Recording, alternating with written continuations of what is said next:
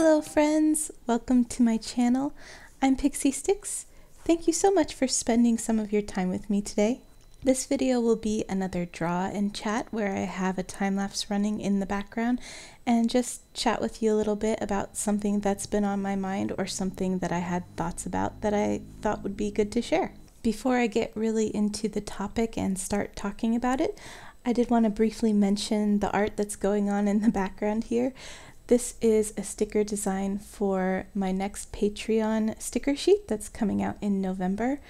And so if you like this type of art and you would like to have it for your very own as a sticker, please click the link in my description to head over to my Patreon and join one of the sticker tiers. This month's sheet is a celestial theme with a blue and gold color palette, and the one I'm working on in this video is the Star Goddess. And there will also be a sun and moon goddess too. Okay, so as you have seen by the title of this video, this is all going to be about the secret to improving your art, and it's not just practice.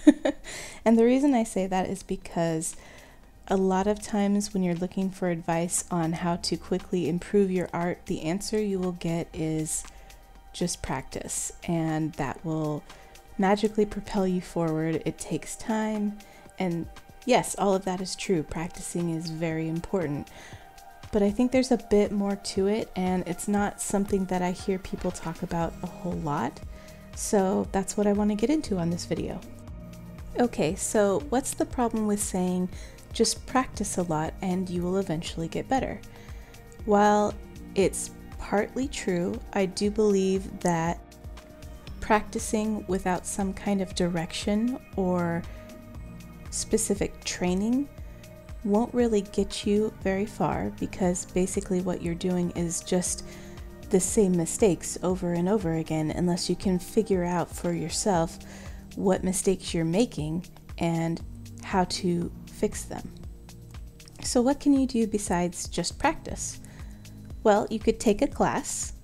However, those are often pretty time-consuming and can get pretty expensive, so it depends on what your budget and your schedule looks like as far as whether or not that's an option for you.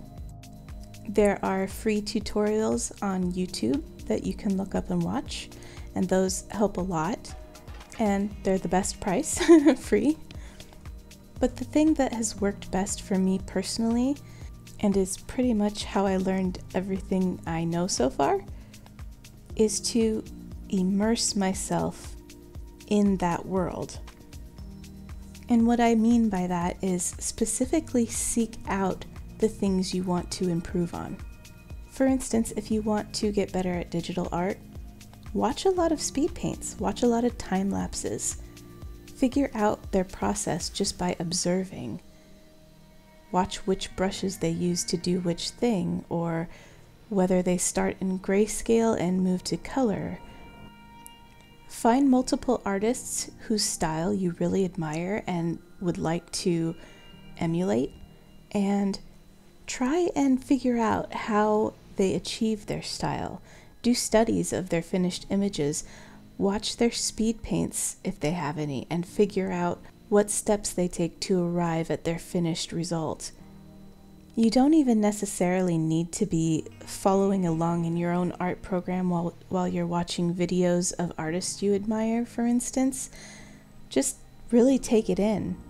Instead of just listening to the video and doing something on the side, really watch what tools they're using or how they're making their strokes. And next time you try and do some art, incorporate that technique into your artwork and see if you can get your art to look more like that. And just to clarify, when I say see if you can replicate their artwork, don't then post that artwork and say that it was yours, obviously. I just want to put that disclaimer in. What I mean is use that as your practice. Try and see if you can then take those techniques and apply them to an original piece of your own. Work from many different artist examples so that you're not directly copying just one. Just as an example, Here is an image of the very first watercolor painting I did, which is of Toad from Mario.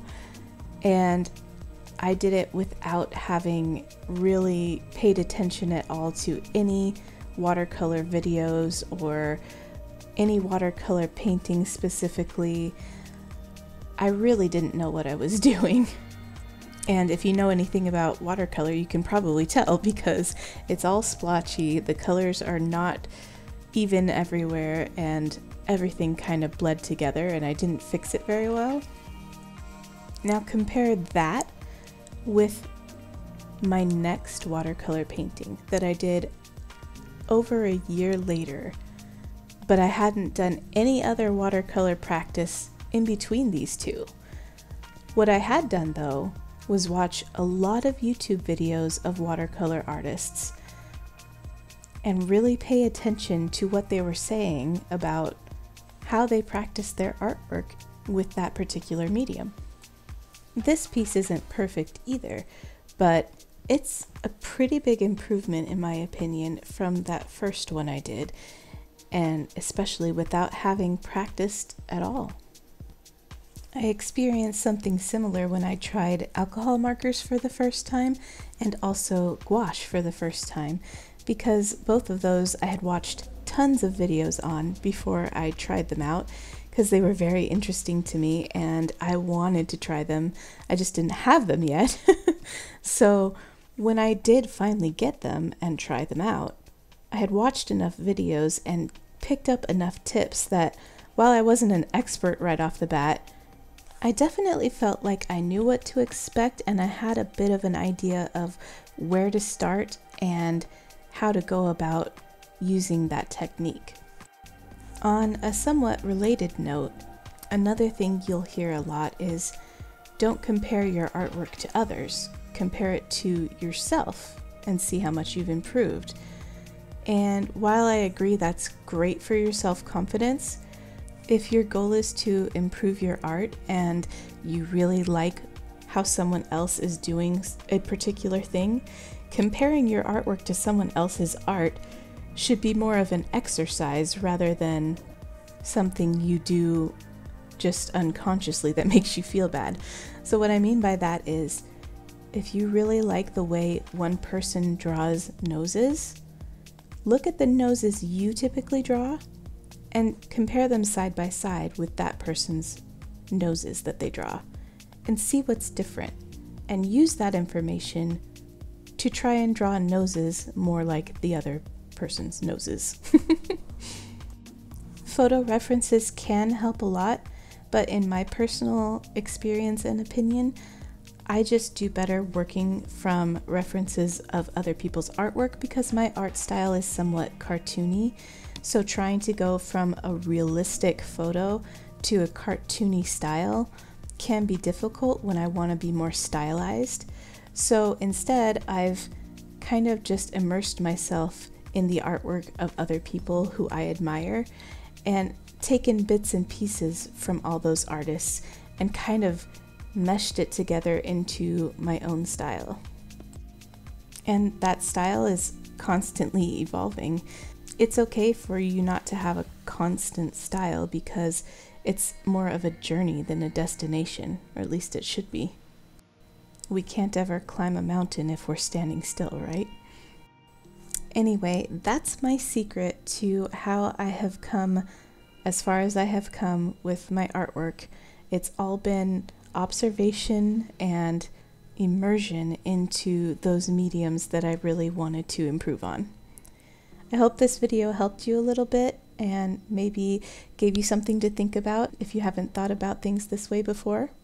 And I hope you enjoyed the time-lapse going on in the background. Once again, my Patreon link will be in the description if you'd like to check it out to get this as a sticker next month. Huge shout out and thank you to my current patrons. They're so supportive and awesome, and I appreciate them all very much. If you like this kind of content, let me know by giving this video a like so I can know to do more things like this in the future, and please consider subscribing.